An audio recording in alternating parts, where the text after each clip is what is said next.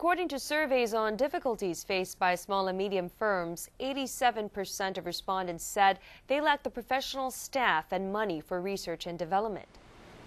To help the firms solve such problems, the Small and Medium Business Administration is looking for small enterprises, technology consultants, and bridge organizations to launch a state-funded project.